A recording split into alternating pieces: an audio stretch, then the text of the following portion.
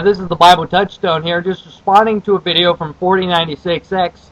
We've been having a discussion here on the prophecy of the new heavens and the new earth, and this is my rebuttal to his video. Elementary, my dear Watson, continuation of chat with Bible Touchstone regarding 2 Peter chapter 3. And my position, of course, is the full preterist position in the interpretation that the new heavens and the new earth are actually realized realities in the new covenant for believers. And 4096X, he elaborated on his position enough to where we can understand that by the elements which are said to be destroyed with fervent heat in the passage 2 Peter chapter 3, he doesn't see them as literally destroyed, but he does see the earth and heaven to be literally purged with literal fire. Even though fire is made of material elements, he made it clear that he means that the cosmos and the natural fabric of reality, the basic elements of those, the rudimentary elements of physical creation, will actually be literally consumed and will be reconstituted in a very material and physical way. So by heavens, he must mean the literal atmosphere. And though heavens won't be literally destroyed, according to his position, I suppose everything in the air, including fowl of the air, and everything on the surface of the planet will be consumed with fire and burnt toast to a crisp. But that earth won't literally be destroyed either, as it wasn't literally destroyed during the flood. Made clear that he doesn't see a distinction between the old world, which Peter says was destroyed by the flood, and the heaven and earth which are of now, which Peter spoke of. And also he does acknowledge there is a distinction between the new heavens and the new earth, but of course they're going to be literal and physical according to 496X his interpretation. So we're going to look at some of his arguments here. The first argument that I could see in his video was that when Jesus Christ comes back in the second advent, which is still future, there will be a judgment of fire. And he gets this from his view of 2 Peter chapter 3. Now, his second premise is actually a rhetorical question: has Jesus came back? And he says, of course not. According to his view, his conclusion is that it is obvious that the judgment of fire has not already occurred.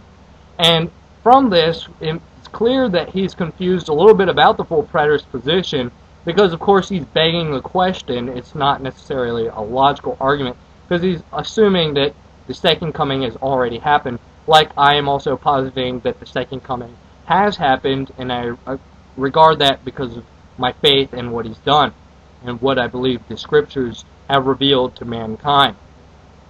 So the next argument that I could see is he also talks about my usage of Adam Clarke, where I appeal to Adam Clarke in his interpretation of 2 Peter basically to affirm my position, to appeal to what he said. And 4096X, he makes clear that Adam Clarke and John Wesley were, of course, futurists. And so that I couldn't use this as for any kind of support for my position. But my intention was, when I appealed to Adam Clarke, was to show that how somebody from a totally different theological base as me could come to a very similar conclusion as to the text that we're dealing with, specifically 2 Peter chapter 3. So even though Adam Clarke is a futurist and an Arminian, because I'm a Calvinist and a preterist, I can also show that the interpretation that I'm giving is not just unique to the preterist camp, that this wasn't just something invented to support the full preterist position, but this is actually a legitimate, precedented interpretation as for the destruction of the elements, meaning the Jewish economy and so forth. So also the next argument we see here from 4096X is that we both agree that the new heavens and the new earth, the prophecy in 2 Peter chapter 3, is actually an allusion to the Tanakh, the Old Testament. Isaiah chapter 65 and 66 are the direct allusion. And he also acknowledges that the Old Testament, the Tanakh, and the prophets of the Tanakh actually use metaphorical, symbolic, apocalyptic language And he suggests that sometimes the fulfillment of these prophecies, which are sometimes vague or pictorial or apocalyptic, turn out to be literal and very literal in their fulfillment in Jesus Christ. And I agree with that too. He gives some examples. God walked on the earth, and I'm not quite sure what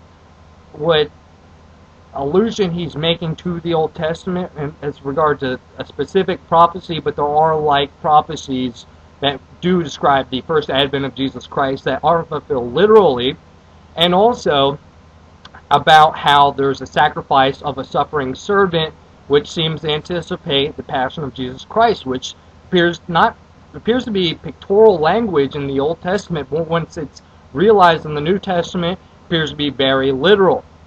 Now, using this argument to look at 2 Peter chapter 3 is probably warranted, but I don't think 4096X is willing to use that view that all apocalyptic language, which is metaphorical, is to be realized physically and literally all the time.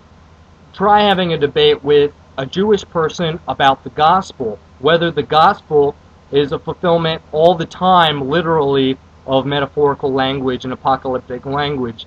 You won't get very far at all. Also, there are for example, there are plenty of examples where there is metaphorical language or symbolic or apocalyptic language that sounds to be apocalyptic in the Old Testament prophets, and then is revealed or realized very spiritually in Jesus Christ. For example, the coming of the kingdom, etc. Now, 4096X, he probably posits that there will be a future temple. I'm not sure. Maybe even a reinstitution of the Levitical order, even though we have a high priest that cannot be changed, a priesthood that cannot be changed, even though believers are a royal priesthood, and even though there's an eternal temple not made with hands, the body of Jesus Christ. But perhaps he also thinks that there's going to be maybe a reinstitution of the sacrificial system, even though the atonement of Jesus Christ is sufficient. So, I mean, we'd have to discuss these things further to see where he stands on some prophecies still being to be fulfilled